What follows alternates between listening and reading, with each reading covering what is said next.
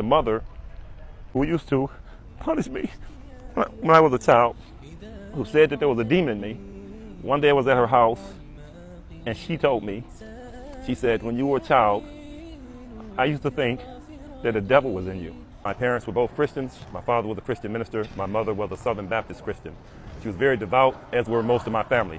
We have many, many ministers in our family, and they have churches all over America. So I was brought up in a strong, strong Christian environment, in a strong Christian neighborhood.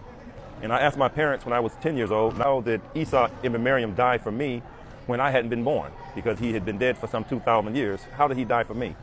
And I lived in a city where there was a lot of crime, a lot of violence. I saw people shot. I said, if he died for the sins of the world, then why is the world still sinning?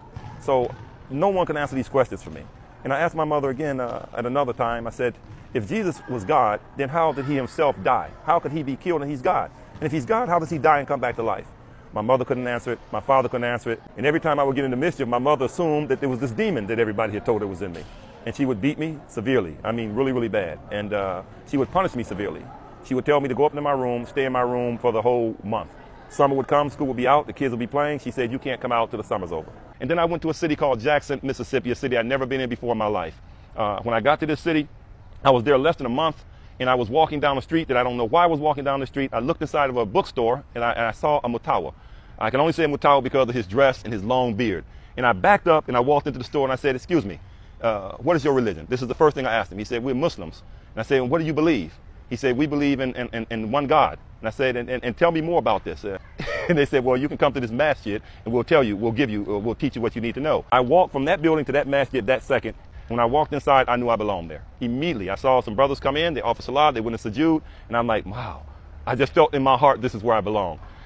They talked to me about the religion of Islam, and they assigned one brother to work with me and to teach me. This brother's name was Rafiq, and Brother Rafiq gave me his Quran. He said, this is my Quran, I'm giving it to you to read.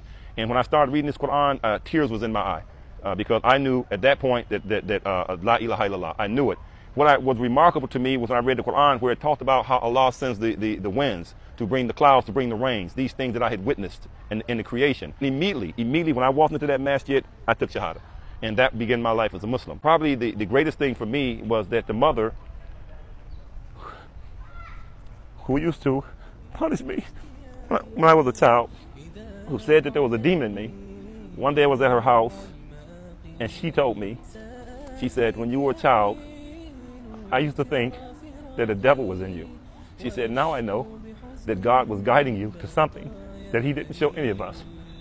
And she said, I know from watching you today that the religion that you have is the right way.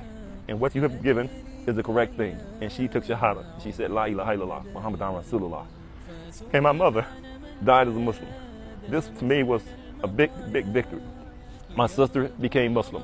My brother-in-laws became Muslims. My friends became Muslims.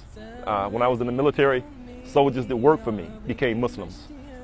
I can't count. If you ask me the number of people who Allah guided to Islam for me, I couldn't even give you a number. سأهديك أمي عظيم اشتياقي إذا بعدتني دموع المآقي سآتيك أحمل ذكرى فراقي وأشكو بحزن بقايا أنيني زرعت هواك رحاب الحنايا لأجلك أيام عمري هدايا.